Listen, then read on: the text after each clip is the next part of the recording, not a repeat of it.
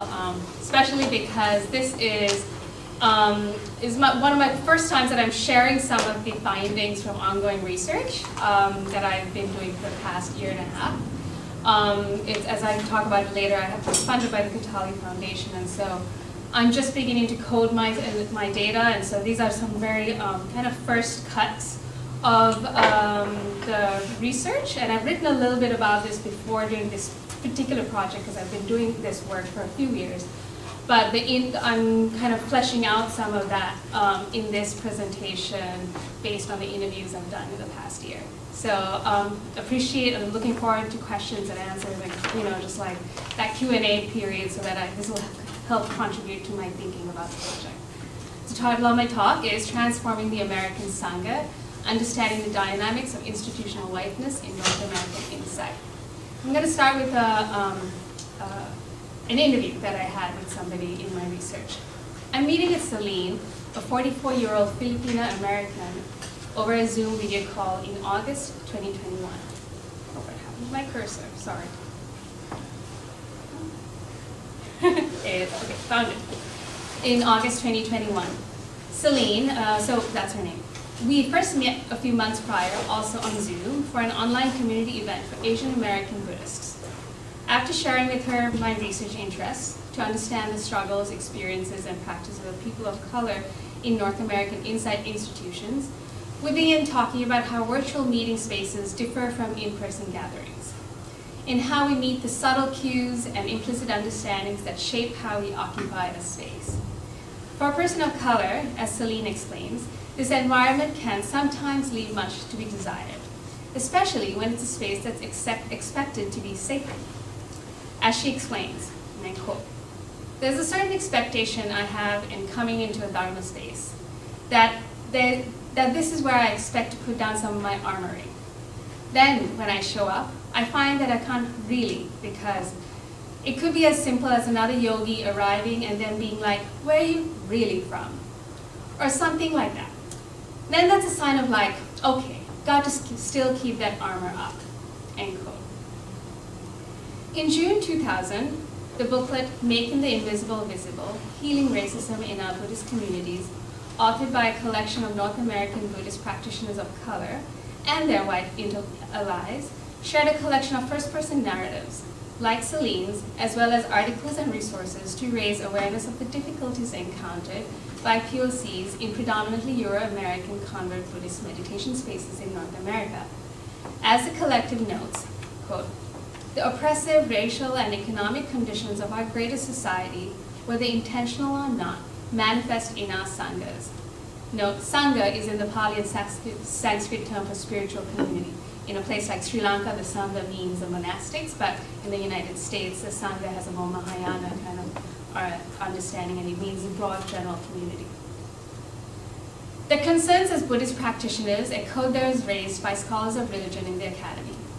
Indeed, within the broad interdisciplinary domain of religious studies, anthropology, and the sociology of religion, there is a growing interest in the examination of whiteness and religion in North America and Europe. Important new scholars' interventions are bringing attention to the racial dimensions of religion, particularly the significance of whiteness within dominant Western forms of religion, including Protestant Christianity in the United States. Scholars Rachel Schneider and Sophie Bjork-James, for instance, explore the co-imbrication of religion and race and its implication for theology and the study of religion in the US, arguing that as a culture forged within a racial and racist state, one that creates and privileges the category of whiteness, no religion in North America is race neutral, nor free from reproducing racialization processes and racial inequality. Especially significant for the growing field is scholarship critically interrogating whiteness and power within Western Buddhism. Anne Glegg, George Yancey, and McRae have a recent book, and there's some of them on the slides there. The presentation that follows contributes to this interdisciplinary conversation by looking at the operation of institutional whiteness in Buddhist North American Insight meditation institutions. North American Insight meditation institutions, rooted in Vipassana tradition of Theravada Buddhism, are often seen as liberal, inclusive, multicultural spaces committed to welcoming diverse constituencies. Indeed, some observers note that Western Buddhism, while numerically smaller than other religious populations in the US, is significantly diverse and multicultural. Yet, as a number of studies have demonstrated, American Buddhist meditation-based convert lineages, that's what Dr. Angleg calls them, such as the Insight community, have historically been populated predominantly by a white middle-class demographic, and its teaching body has been predominantly white as well. Notwithstanding the Asian American Buddhist populations that have existed in North American landscape for over 150 years, beginning in the 19th century when Chinese workers arrived in Hawaii and the West Coast to work on the transcontinental railway lines, inside meditation convert Buddhist and institutional spaces created in the last decade of the 20th century have been predominantly Euro-American. This talk draws on ethnographic research I have conducted as part of my multi-year research project to investigate the struggles, experiences, and practices of people of color and their white allies who have sought to incorporate race and diversity concerns into major American insight institutions over the last 3 decades. For the project, I adopt the acronym POC, People of Color, as the EMIC, self-identifier of participants. More recently, there is a reference made to BIPOC, Black, Indigenous, and People of Color groups. I draw on over 3 dozen qualitative interviews conducted over the past year with teachers, practitioners, and advocates located in 8 organizational sites across the country. The project I lead at the Center for Religion and Civic Culture at USC is funded by the Katali Foundation. Dr. Angleg at the University of Central Florida is a research collaborator with me on this project. Feminist scholar and queer theorist Sara Ahmed argues that we can learn about how institutions are assembled by understanding the experiences of those who labor to change and transform them. Ahmed argues that by dismantling structures that are built to accommodate and occupy some bodies and not others, diversity work reveals how things are used and meant to be used. Diversity workers are therefore knowledge workers. They generate embodied and experiential learnings about institutions in their efforts to change how things are. Their disruptive labor, which includes documenting and disseminating collective complaints like the booklet Making the Invisible Visible, reveals what histories occupy buildings, what inheritances institutional species receive, and the invisible work and emotional labor that goes into disrupting and unsettling such institutional landscapes. I take these observations as a point of departure in my research to show how the diversity work of practitioners of color bring to surface the dynamics of institutional whiteness in North American insight. It seeks to elucidate what George Lipschitz calls the possessive investments in whiteness of North American insight. Just having completed the bulk of my data collection via interviews and shifting into the data analysis phase of my research, I take the opportunity today to share with you some of the preliminary observations and thinking that have emerged from my interviews.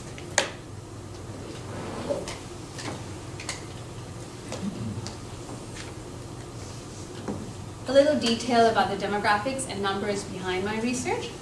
I conducted 34, actually by the time I didn't update it, but there's been a few more. I've conducted 34 interviews, completed already, and I've anticipated about 8 more, and done across 10 organizational sites. The people I spoke to overlap into various kinds of roles that they play. 25 teachers, 9 founders, administrations and volunteers, about 7. Some of them overlap in those roles. All of the practitioners would maybe call them converts to Buddhist practice, and in contrast to people who were raised in a Buddhist heritage kind of community. The years of practice in insight have been 10 to 50 plus years. The oldest that I've spoken to is 81, the youngest was 41. In terms of the race, gender, and age demographics, as I said, the age is between 41 and 81. A third of the population were Asian or Pacific Islanders, a quarter were African American, about another quarter were white, and 15% are mixed background, including those of Hispanic, Latino, Indigenous American background. 2/3 were women, a third are men, and a handful were genderqueer or trans. The age spread of those I spoke with were 41 to 81, and with half of the entire group being less than 60 years of age. This is not meant to be a representative sample of insight in the United States. It's just I recruited people as a snowballing technique, through a snowballing sampling technique, and I've also anonymized all those people I'm talking about in the presentation. So before proceeding, I would like to clarify some key terms for those unfamiliar with the topic at hand. In particular, the term mindfulness and meditation, and the specific term of insight meditation that I use for this project. As many in the audience may already know, mindfulness meditation is a popular therapeutic modality for reducing stress and promoting emotional well-being. In Mindful America, Jeff Wilson describes the mindfulness movement as a widespread and growing collection of people who practice and those who actively promote techniques of awareness derived originally from the Buddhist cultures of Asia, which are typically grouped under the mindfulness label in the 21st century in America. And that's a quote.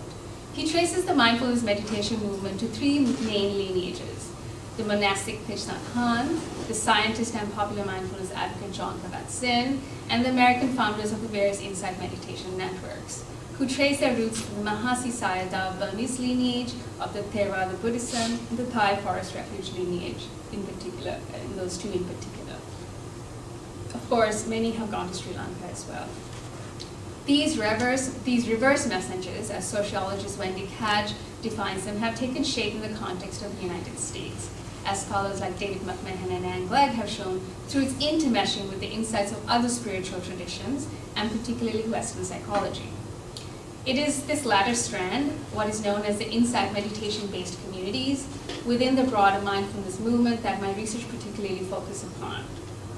Of course, overlaps exist for many practitioners, including overlap between other Buddhist lineages such as Zen and Tibetan, and many pursue meditation practices in multiple lineages throughout their lifetime. In what follows, I discuss the significant role that the social environment of insight meditation spaces play in the cultivation of insight practice, and point to the particular racialized ways through which practitioners of color experience these environments. I then discuss the ways in which practitioners have sought to effect institutional change in order to address these experiences of exclusion and non-belonging. I then turn to how practitioners of color and their white collaborators gain an experiential understanding through their labor of how institutional whiteness is reproduced in the insight community. At this point, I want to also mention that I undertake this early stage of data analysis. I lean significantly on the work of queer theorist Sara Ahmed and her incisive analysis of the operational power in institutional culture. I find her helpful as a thought partner to interrogate the dynamics of institutional whiteness, but also aim to draw new attention to the particularities and contingencies of religion and race, as is co-imbricated in the US, such that religion is deployed to reproduce racialization processes and racial inequality in institutions. As collective solitude. As scholars such as David McMahon note, Vipassana or Sati meditation and secular adaptations are a distinctively modern form of Buddhism, one that is predominant meditation modality in the insight meditation context. These developments mirror the contemporary preoccupation with interiority, reflexivity, and self-scrutiny.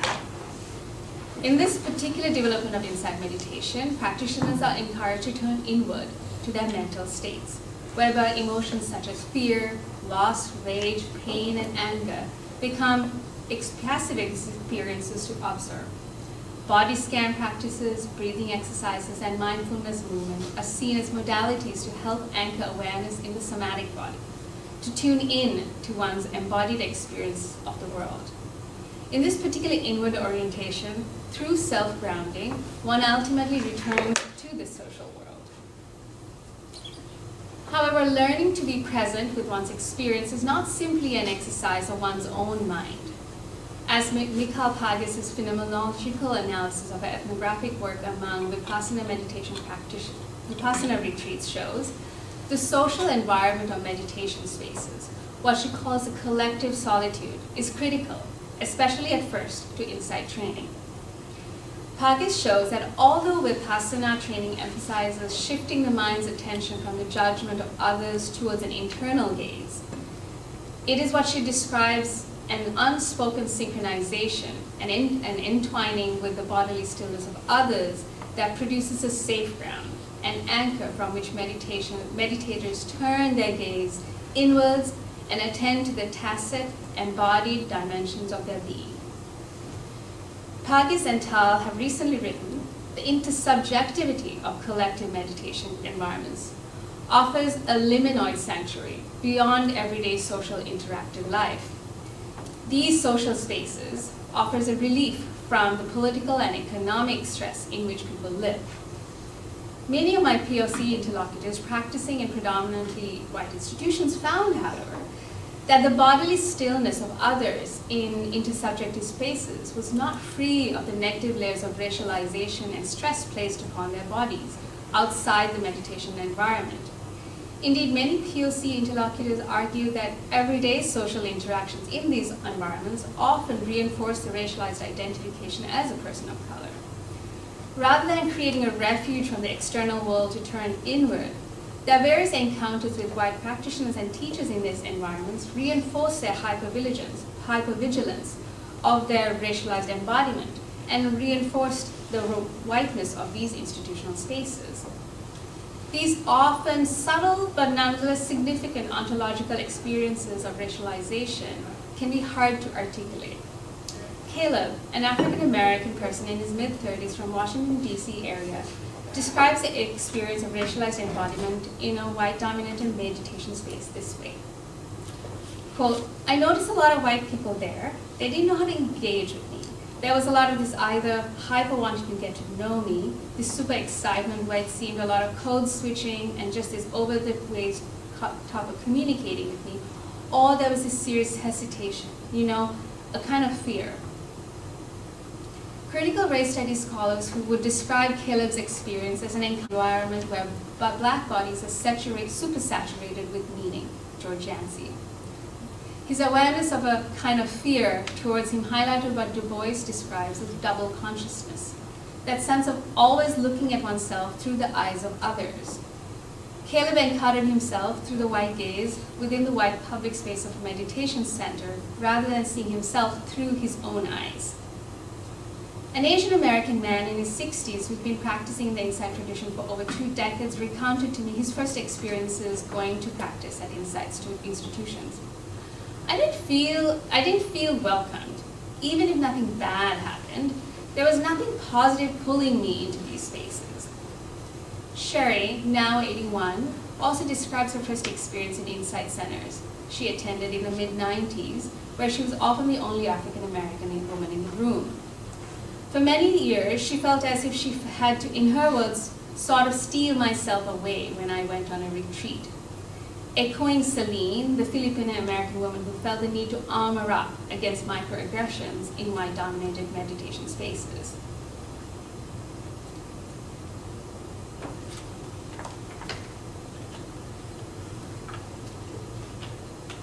Passing these experiences of accounts of discomfort, dis-ease, and non-belonging in a space through the work of Sara Ahmed offers valuable insights into the experiences of POCs. Ahmed argues in her essays on heteronormativity and whiteness that comfort is the effect of bodies being able to sink into spaces that have already taken their shape. Where to be comfortable is to be so at ease, quote, with one's environment that it's hard to distinguish where one's body ends and the world begins, close quote.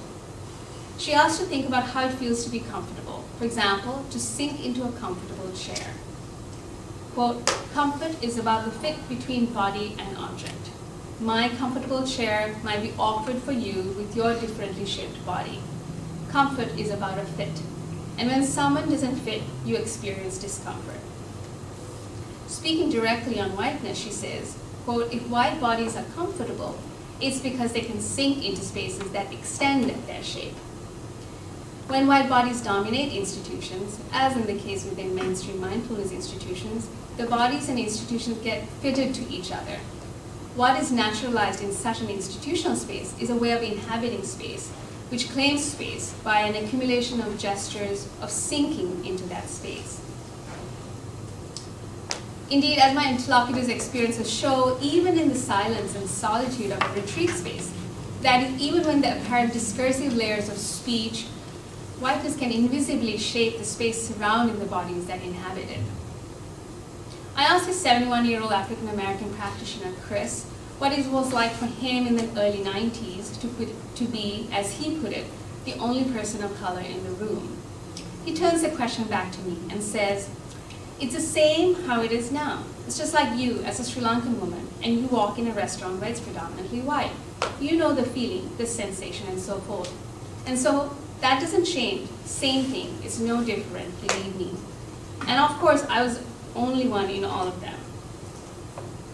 Chris invokes the intersubjective, tacit understanding of otherness and racialization that non-white bodies, selves like me, are familiar with. He also points out that the experience of racialization encountered in everyday life are no different than those in the seemingly asocial sphere of the meditation hall.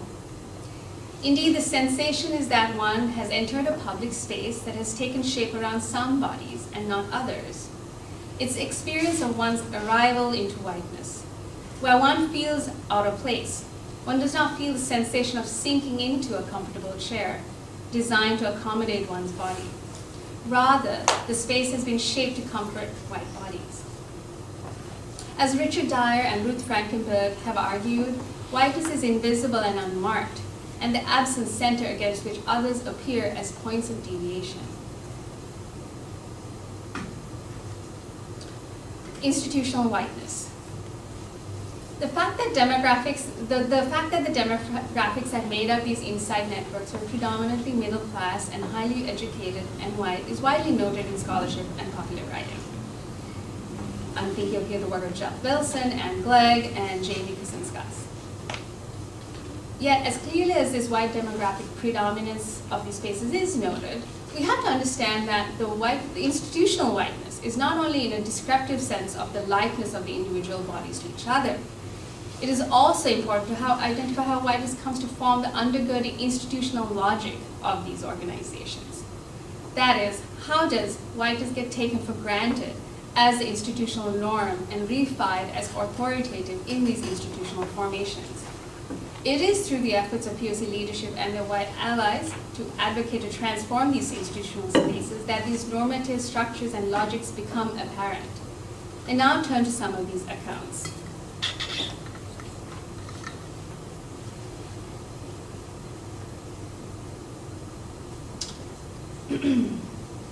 Over the past couple of decades, POC practitioners have strived to produce a broad set of initiatives to facilitate institutional change in response to these concerns of non-belonging and isolation.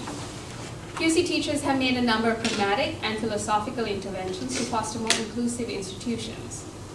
These include, and are not limited to, quote, one, the creation of POC-specific sitting groups, retreats, and conferences; two, the establishment of diversity and inclusion committees within inside institutions; the development by these committees of DEI strategic plans to implement at the organizational level of institutions. As a university, we are all familiar with DEI and all that, that kind of work that goes into it. The training and curriculum development, such as white awareness work, developed by white practitioners that combine meditation space practice with race awareness, and promoting and training teacher trainings for teachers of color who actively promote diversity, inclusion, and racial justice initiatives in their teaching and training. As manifold as their accomplishments have been, each effort has been experienced as a Sisyphean task, as one prominent senior leader in the organization Change described it. Recall that the character of Sisyphus in Greek mythology is condemned to push a boulder up the hill and watch it roll back down again and again forever. The metaphor signifies labor that is arduous and exhausting towards an objective never fully realized. Another interlocutor coined the phrase, racial is glacial, to describe the protracted temporality of institutional change, to address issues of race. Indeed, these metaphors describe the formidable nature of this institutional resistance that such efforts have met, and also highlight the intense labor involved in these efforts. Institutionalizing diversity in white spaces centered around whiteness requires persistence and emotional labor. Again, Sara Ahmed, in her work on diversity practitioners in higher education, describes the diversity work as banging your head on the brick wall job. Akin to a Sisyphean task of lifting a boulder against the forces of gravity, diversity work exposes the proverbial brick wall of resistance to institutional transformation. Indeed, terms such as walls, doors, hurdles, glass ceilings, and stone walling constantly emerge as I code my interviews to describe the various histories of institutional resistance they confront. These are the kinds of metaphors that people just kind of describe what they're talking about. The kinds of brick walls that they encounter include diversity commitments are not honored with the institutional action even after they are made. Changes when they are made are recentered around the dominant white majority. Diversity work is disconnected from historical injustices that underpin existing inequalities in the institutions. Institutions place the onus for solving institutional problems on the individuals experiencing the discrimination or marginalization.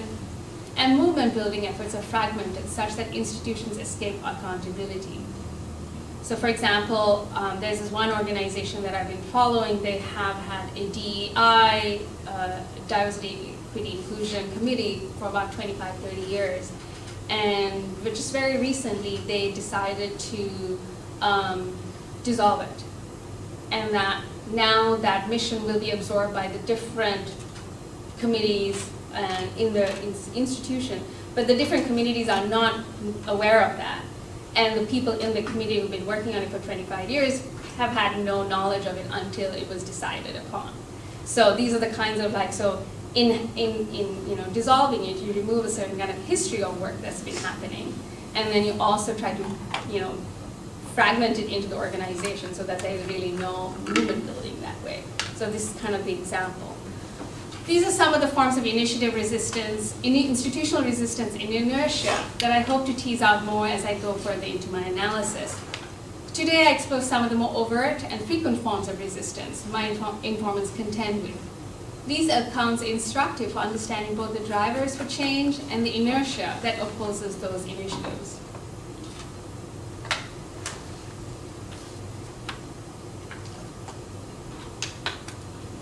In the early 1990s, when Chris first proposed a retreat for POCs at the Insight institutions where he was practicing, he was one of a handful of non-white practitioners in the community, as he said. From his experience meditating and spending time in retreats, sometimes as the only African American in the community, he knew that retreat centers were both isolating and alienating places to be. At the outset, Chris was reluctant to point out the overwhelming whiteness of the organization to his fellow practitioners. As he put it, I just wanted to practice. The visibility was more than enough, he said. And he said, pointing to the feeling of alienation from the community. He continued, I was very careful, because you are just by yourself, and to stand up and say, oh, this is just too white. People couldn't even comprehend that then. Despite his reservation, Chris managed at the time to secure a grant to support a POC retreat from a philanthropic foundation invested in addressing issues of racial inequality in these communities. This was the first diversity initiative to be introduced in any North American Insight space. Yet, when Chris brought forward the funded initiative to the teachers and the community members of the organization, he was left startled. These people don't meditate, one member responded.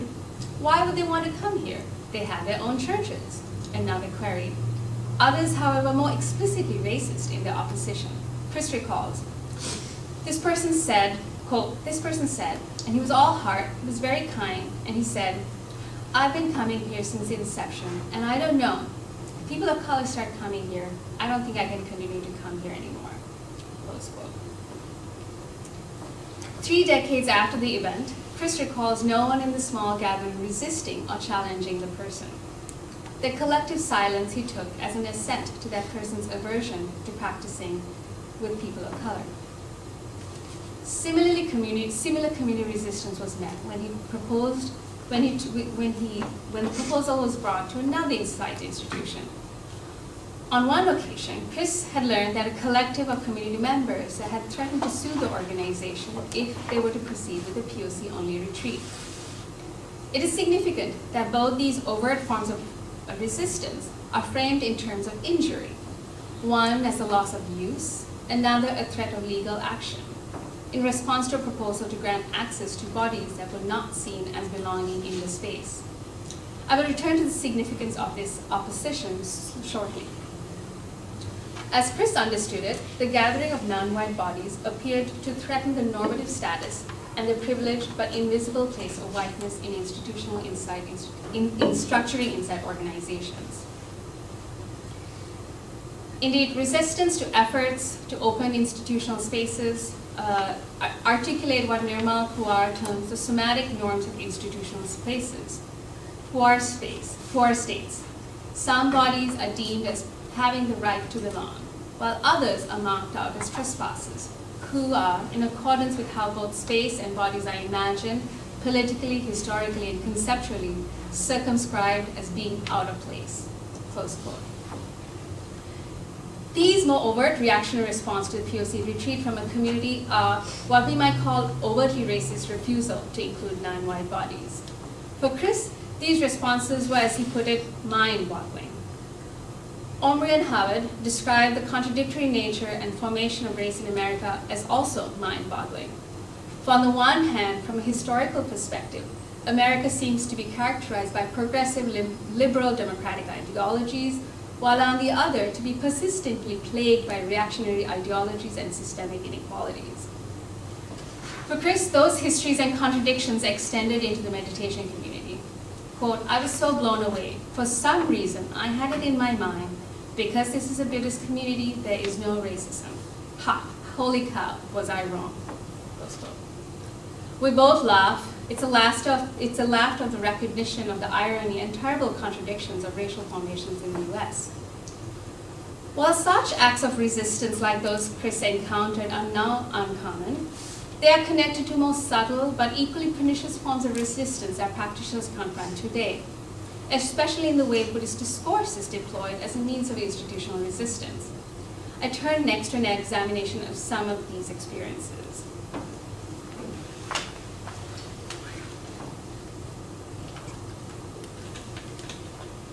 A colorblind Buddhism. The popular North American perception of Buddhism is that it's a philosophical tradition of peace, contemplation, and harmony. This apolitical romanticization of Buddhism underpins today's popular interest in Buddhist-derived insight practice, contemplative culture, and it also does shape many Western non-white, or POC people's engagement with the tradition. Indeed, for many practitioners of color, perhaps it is the promise, albeit an Orientalist one, of Buddhism as an apolitical foreign tradition, one that is outside the complex histories of race, whiteness, and religion in the US that they find appealing. It holds the potential, perhaps, for an inclusive contemplative space outside of the racial entanglements of US history, such as the more explicit racial dimensions of Protestant Christianity. Yet, as Rachel Schneider and Bjork James argue, if we begin with an analysis of the US culture as one formed within a racial and racist state that both created and privileged the racial category of whiteness, we can then ask what role religion plays in the racialization process, in fact, in reproducing racial inequality. Indeed, we may even ask how religious discourse, such as those in Buddhism, are often deployed as a colorblind rhetoric that holds a promise of transcending questions of racialized power and institutional inequality. Color and power-evasive modes of thinking about race are one of the most dominant public discursive repertoires about race in the US. As Ruth Frankenberg wrote in her seminal work, quote, White Women, Race Matters, not seeing racial difference is the polite language of race. Counter to, and in fact response to, essentialist ideas of an ontological and biological difference about race, colorblind discourses about race are often conceived as a type of anti-racism that insists upon a universal sameness overlaid with individual difference. These claims of sameness, of course, strategically evade questions of power. They gloss over the institutional and systemic dimensions of inequality. It is the slippery form of colorblind racism, as Edward Bonilla Silva refers to it, that POC interlocutors encounter most pervasively in their everyday interactions. Almost all the diversity practitioners I interviewed across different generations described a persistent rhetoric about the Buddhist teachings as a universal spiritual truth that transcends the mundane social concerns of race. They shared their frustration with what they found was a dominant culture view of race as a superficial aspect of identity, incompatible with Buddhist notions of non-self or anatta. Indeed, addressing questions of race related to needs of racial minorities and raising concerns about making the teachings more relevant related to their experiences of racial minorities was considered acts of inauthenticity and therefore defilement of Buddhist truths.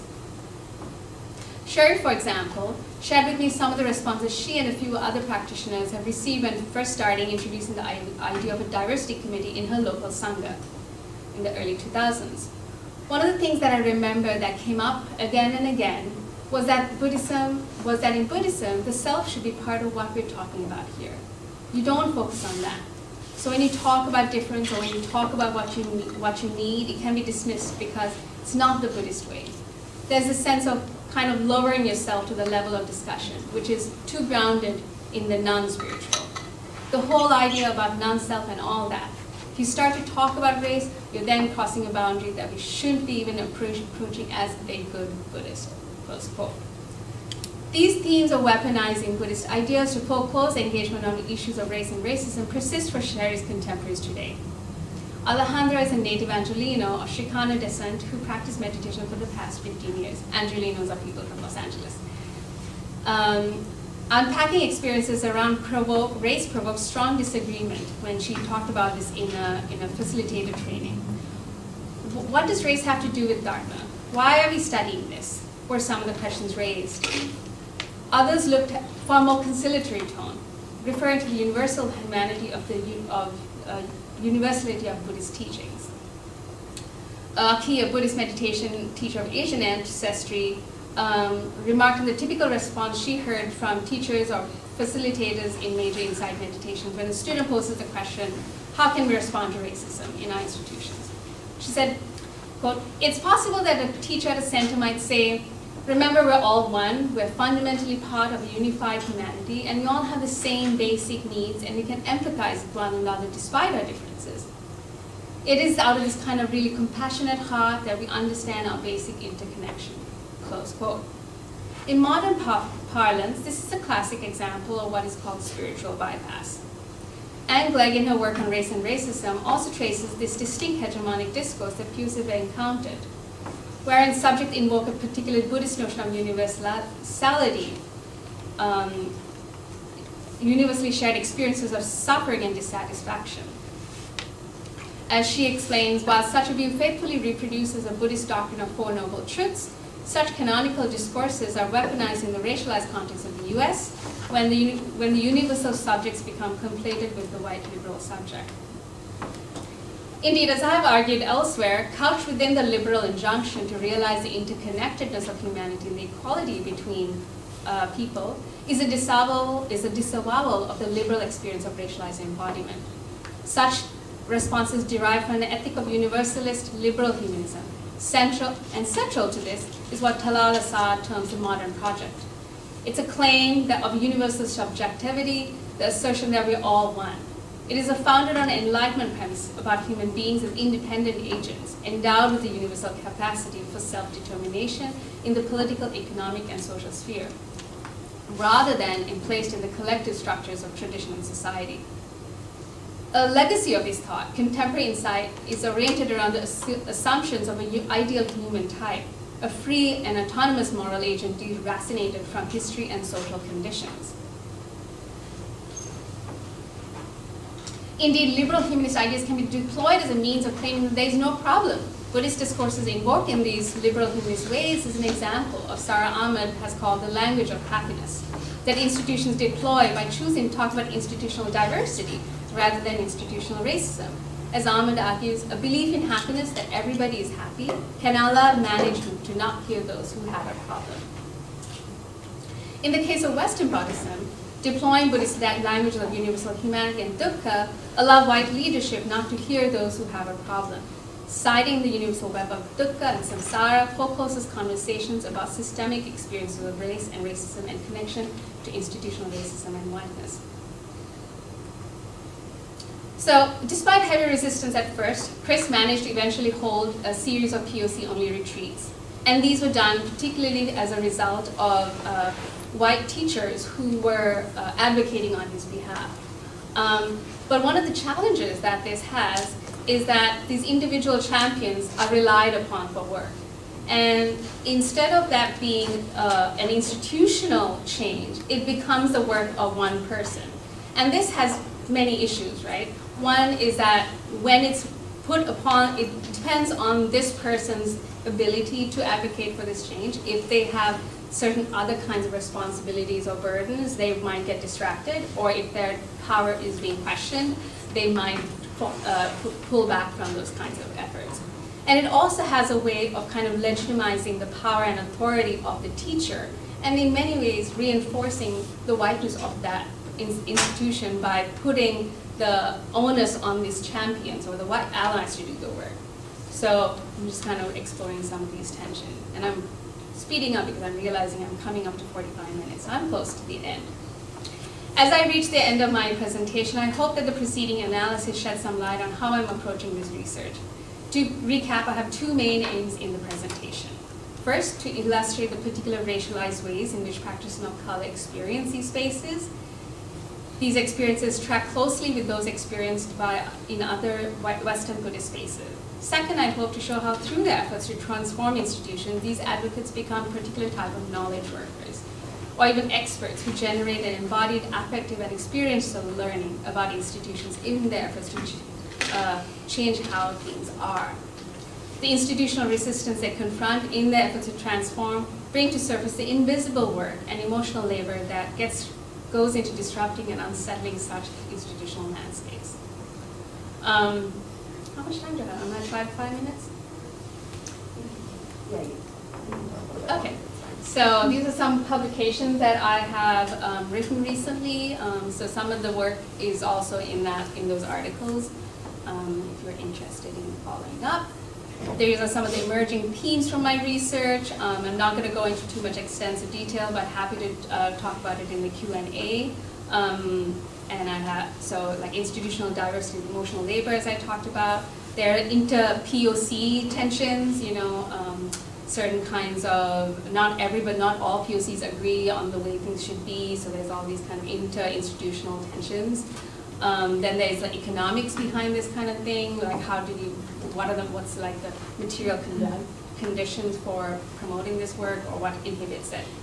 I also just want to kind of touch upon that, given the South Asian studies context that I'm speaking to, that there are implications for this kind of way of thinking about racial hegemony outside of the United States. As South Asian studies scholars might be well aware, these racial hegemonies are, of course, at play in the intersection of religion, and religion, race, and institutional dominance is very much alive and well in the South Asian context. For myself, as a Sri Lankan of Sinhalese Buddhist descent, my inquiry into the dominance of white hegemony directly informs my deep understanding and analysis of the dynamics of the role of Sinhala Buddhism, Sinhala Buddhist ethnocracy in the social exclusion and the material dispossession and political marginalization of minority communities in Sri Lanka. Currently, there are mass civic unrest in the country, and there's this kind of hope and desire. People are talking about a unified Sri Lanka, about bridging across differences. But there's also the danger of like talking about a pluralism without any institutional change. And so I see these kinds of things having implications for beyond the Western context. And yes, thank you so much.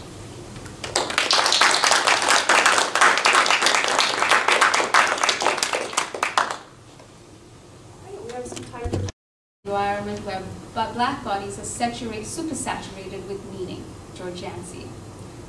His awareness of a kind of fear towards him highlighted what Du Bois describes as double consciousness, that sense of always looking at oneself through the eyes of others. Caleb encountered himself through the white gaze within the white public space of a meditation center rather than seeing himself through his own eyes. An Asian American man in his 60s who'd been practicing the Insight tradition for over 2 decades recounted to me his first experiences going to practice at Insight's 2 institutions. I didn't feel welcomed. Even if nothing bad happened, there was nothing positive pulling me into these spaces. Sherry, now 81, also describes her first experience in Insight centers. She attended in the mid-90s, where she was often the only African American woman in the room. For many years, she felt as if she had to, in her words, sort of steal myself away when I went on a retreat. Echoing Celine, the Filipino-American woman who felt the need to armor up against microaggressions in white-dominated meditation spaces.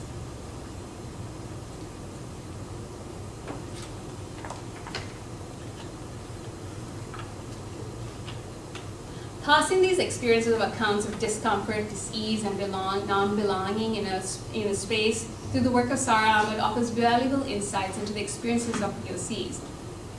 Ahmed argues in her essays on heteronormativity and whiteness that comfort is the effect of bodies being able to sink into spaces that have already taken their shape. Where to be comfortable is to be so at ease, quote, with one's environment that it's hard to distinguish where one's body ends and the world begins, close quote. She asked to think about how it feels to be comfortable. For example, to sink into a comfortable chair. Quote, comfort is about the fit between body and object. My comfortable chair might be awkward for you with your differently shaped body. Comfort is about a fit. And when someone doesn't fit, you experience discomfort. Speaking directly on whiteness, she says, quote, if white bodies are comfortable, it's because they can sink into spaces that extend their shape. When white bodies dominate institutions, as in the case within mainstream mindfulness institutions, the bodies and institutions get fitted to each other. What is naturalized in such an institutional space is a way of inhabiting space, which claims space by an accumulation of gestures of sinking into that space. Indeed, as my interlocutor's experiences show, even in the silence and solitude of a retreat space, that is, even when the apparent discursive layers of speech, whiteness can invisibly shape the space surrounding the bodies that inhabit it. I asked a 71-year-old African-American practitioner, Chris, what it was like for him in the early 90s to be, as he put it, the only person of color in the room. He turns the question back to me and says, it's the same how it is now. It's just like you as a Sri Lankan woman and you walk in a restaurant where it's predominantly white. You know the feeling, the sensation, and so forth. And so that doesn't change. Same thing. It's no different, believe me. And of course, I was only one in all of them. Chris invokes intersubjective, tacit understanding of otherness and racialization that non-white bodies, selves like me, are familiar with. He also points out that the experience of racialization encountered in everyday life are no different than those in the seemingly asocial sphere of the meditation hall. Indeed, the sensation is that one has entered a public space that has taken shape around some bodies and not others. It's the experience of one's arrival into whiteness, where one feels out of place. One does not feel the sensation of sinking into a comfortable chair designed to accommodate one's body.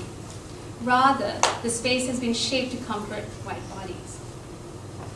As Richard Dyer and Ruth Frankenberg have argued, whiteness is invisible and unmarked, and the absent center against which others appear as points of deviation. Institutional whiteness. The fact that the demographics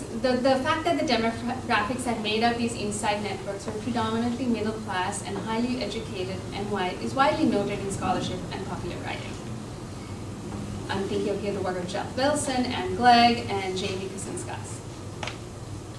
Yet, as clearly as this white demographic predominance of these spaces is noted, we have to understand that the institutional whiteness is not only in a descriptive sense of the likeness of the individual bodies to each other. It is also important to identify how whiteness comes to form the undergirding institutional logic of these organizations.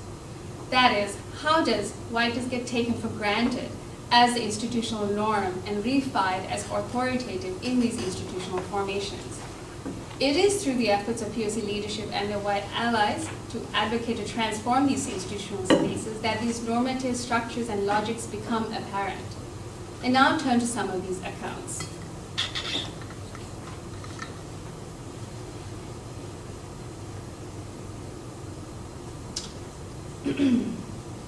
Over the past couple of decades, POC practitioners have strived to produce a broad set of initiatives to facilitate institutional change in response to these concerns of non-belonging and isolation. POC teachers have made a number of pragmatic and philosophical interventions to foster more inclusive institutions. These include, and are not limited to, quote, one, the creation of POC-specific sitting groups, retreats, and conferences. Two, the establishment of diversity and inclusion committees within inside institutions. The development by these committees of DEI strategic plans to implement at the organizational level of institutions. As a university, we are all familiar with DEI and all that, that kind of work that goes into it. The training and curriculum development, such as white awareness work, developed by white practitioners that combine meditation space practice with race awareness, and promoting and training teacher trainings for teachers of color who actively promote diversity, inclusion, and racial justice initiatives in their teaching and training. As manifold as their accomplishments have been, each effort has been experienced as a Sisyphean task, as one prominent senior leader in the organization Change described it. Recall that the character of Sisyphus in Greek mythology is condemned to push a boulder up the hill and watch it roll back down again and again forever. The metaphor signifies labor that is arduous and exhausting towards an objective never fully realized. Another interlocutor coined the phrase, racial is glacial, to describe the protracted temporality of institutional change to address issues of race. Indeed, these metaphors describe the formidable nature of this institutional resistance that such efforts have met, and also highlight the intense labor involved in these efforts. Institutionalizing diversity in white spaces centered around whiteness requires persistence and emotional labor. Again, Sara Ahmed, in her work on diversity practitioners in higher education, describes the diversity work as banging your head on the brick wall job. Akin to a Sisyphean task of lifting a boulder against the forces of gravity, diversity work exposes the proverbial brick wall of resistance to institutional transformation. Indeed, terms such as walls, doors, hurdles, glass ceilings, and stone walling constantly emerge as I code my interviews to describe the various histories of institutional resistance they confront. These are the kinds of metaphors that people just kind of describe what they're talking about. The kinds of brick walls that they encounter include diversity commitments are not honored with the institutional action even after they are made. Changes when they are made are recentered around the dominant white majority. Diversity work is disconnected from historical injustices that underpin existing inequalities in the institutions. Institutions place the onus of solving institutional problems on the individuals experiencing the discrimination or marginalization. And movement building efforts are fragmented such that institutions escape accountability. So for example, there's this one organization that I've been following. They have had a DEI, Diversity, Equity, Inclusion Committee for about 25, 30 years. And just very recently, they decided to dissolve it. And that now that mission will be absorbed by the different committees in the institution. But the different committees are not aware of that. And the people in the committee who've been working on it for 25 years have had no knowledge of it until it was decided upon. So these are the kinds of in dissolving it, you remove a certain kind of history of work that's been happening, and then you also try to fragment it into the organization so that there's really no movement building that way. So this is kind of the example. These are some of the forms of initiative resistance, institutional resistance, and inertia that I hope to tease out more as I go further into my analysis. Today I explore some of the more overt and frequent forms of resistance my informants contend with. These accounts are instructive for understanding both the drivers for change and the inertia that opposes those initiatives.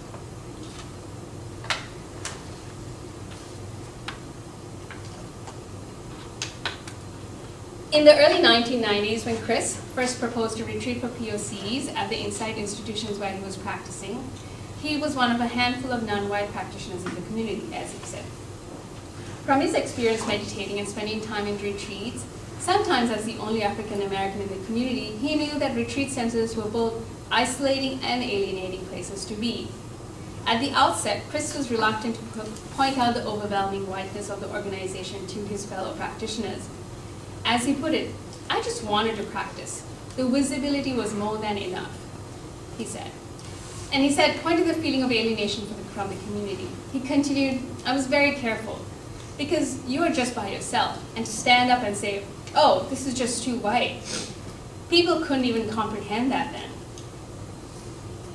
Despite his reservation, Chris managed at the time to secure a grant to support a POC retreat from a philanthropic foundation invested in addressing issues of racial inequality in these communities.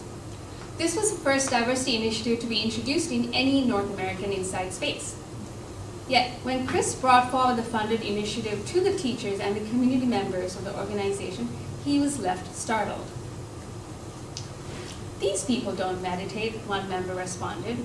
"Why would they want to come here? They have their own churches," another queried. Others, however, more explicitly racist in their opposition.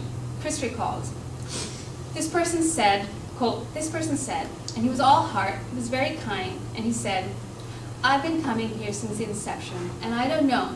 If people of color start coming here, I don't think I can continue to come here anymore,'" close quote. 3 decades after the event, Chris recalls no one in the small gathering resisting or challenging the person. The collective silence he took as an assent to that person's aversion to practicing with people of color. Similar community resistance was met when the proposal was brought to another Insight institution. On one occasion, Chris had learned that a collective of community members had threatened to sue the organization if they were to proceed with a POC-only retreat. It is significant that both these overt forms of resistance are framed in terms of injury, one as a loss of use, another a threat of legal action, in response to a proposal to grant access to bodies that were not seen as belonging in the space. I will return to the significance of this opposition shortly. As Chris understood it, the gathering of non-white bodies appeared to threaten the normative status and the privileged but invisible place of whiteness in institutional insight, in structuring insight organizations. Indeed, resistance to efforts to open institutional spaces articulate what Nirmal Kaur terms the somatic norms of institutional spaces.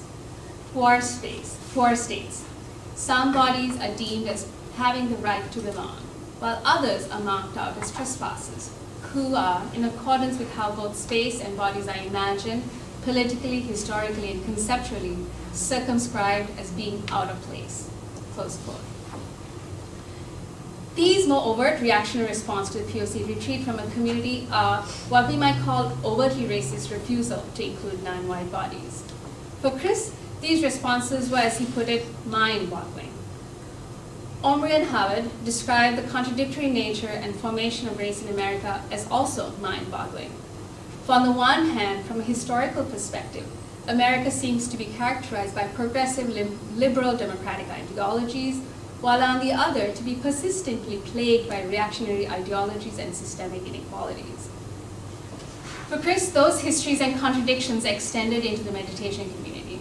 Quote, I was so blown away. For some reason, I had it in my mind, because this is a Buddhist community, there is no racism. Ha, holy cow, was I wrong? We both laugh. It's a laughter of the recognition of the irony and terrible contradictions of racial formations in the US. While such acts of resistance like those Chris encountered are now uncommon, they are connected to more subtle but equally pernicious forms of resistance that practitioners confront today, especially in the way Buddhist discourse is deployed as a means of institutional resistance. I turn next to an examination of some of these experiences.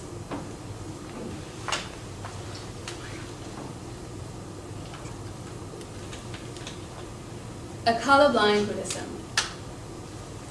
The popular North American perception of Buddhism is that it's a philosophical tradition of peace, contemplation, and harmony. This apolitical romanticization of Buddhism underpins today's popular interest in Buddhist-derived insight practice, contemplative culture, and it also does shape many Western non-white, or POC people's engagement with the tradition. Indeed, for many practitioners of color, perhaps it is the promise, albeit an Orientalist one, of Buddhism as an apolitical foreign tradition, one that is outside the complex histories of race, whiteness, and religion in the US that they find appealing. It holds the potential, perhaps, for an inclusive contemplative space outside of the racial entanglements of US history, such as the more explicit racial dimensions of Protestant Christianity. Yet, as Rachel Schneider and Bjork James argue, if we begin with an analysis of the US culture as one formed within a racial and racist state that both created and privileged the racial category of whiteness, we can then ask what role religion plays in the racialization process, in fact, in reproducing racial inequality. Indeed, we may even ask how religious discourse, such as those in Buddhism, are often deployed as a colorblind rhetoric that holds a promise of transcending questions of racialized power and institutional inequality. Color and pervasive modes of thinking about race are one of the most dominant public discursive repertoires about race in the US. As Ruth Frankenberg wrote in her seminal work, quote, White Women, Race Matters, not seeing racial difference is the polite language of race.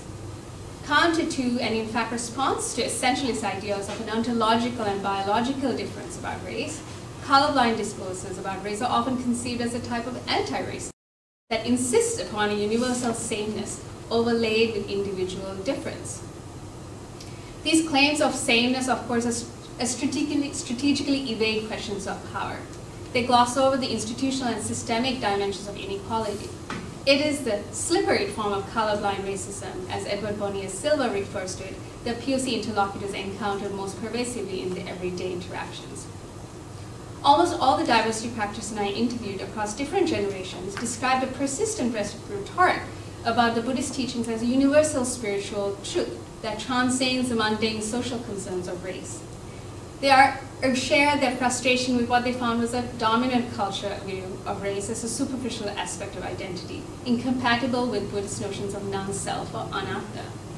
Indeed, addressing questions of race related to needs of racial minorities and raising concerns about making the teachings more relevant related to their experiences of racial minorities was considered acts of inauthenticity and therefore defilement of Buddhist truths. Sherry, for example, shared with me some of the responses she and a few other practitioners have received when first starting introducing the idea of a diversity committee in her local Sangha in the early 2000s. One of the things that I remember that came up again and again was that in Buddhism, the self should be part of what we're talking about here. You don't focus on that. So when you talk about difference or when you talk about what you need, it can be dismissed because it's not the Buddhist way. There's a sense of kind of lowering yourself to the level of discussion, which is too grounded in the non-spiritual. The whole idea about non-self and all that. If you start to talk about race, you're then crossing a boundary that we shouldn't be even approaching as a good Buddhist, close quote. These themes of weaponizing Buddhist ideas to foreclose engagement on the issues of race and racism persist for Sherry's contemporaries today. Alejandra is a native Angelino of Chicano descent who practiced meditation for the past 15 years. Angelinos are people from Los Angeles. Unpacking experiences around race provoked strong disagreement when she talked about this in a facilitated training. What does race have to do with Dharma? Why are we studying this? Were some of the questions raised. Others looked at far more conciliatory tone, referring to the universal humanity of universality of Buddhist teachings. Aki, a Buddhist meditation teacher of Asian ancestry, remarked on the typical response she heard from teachers or facilitators in major insight meditations when a student poses the question, how can we respond to racism in our institutions? She said, quote, it's possible that a teacher at a center might say, remember we're all one, we're fundamentally part of a unified humanity, and we all have the same basic needs, and we can empathize with one another despite our differences. It is out of this kind of really compassionate heart that we understand our basic interconnection, close quote.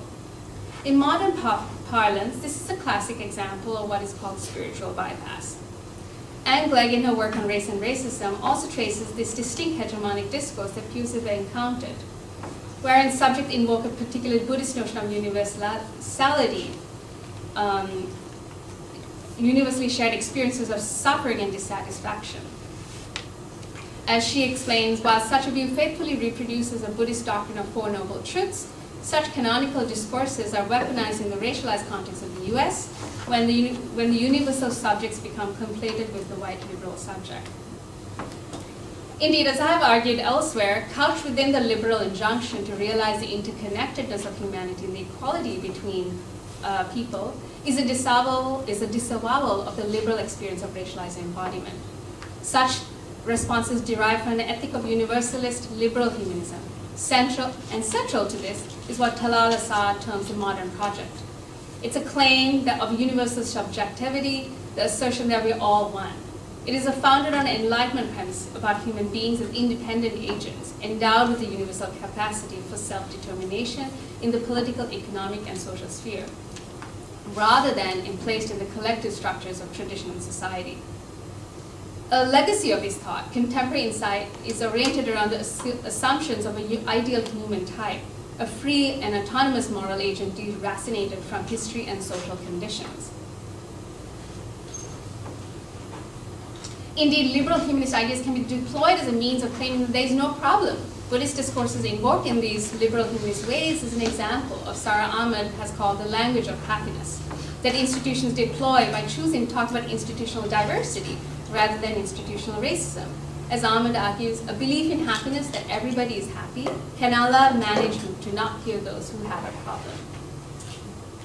In the case of Western Buddhism, deploying Buddhist language of universal humanity and dukkha allow white leadership not to hear those who have a problem. Citing the universal web of dukkha and samsara focuses conversations about systemic experiences of race and racism and connection to institutional racism and whiteness.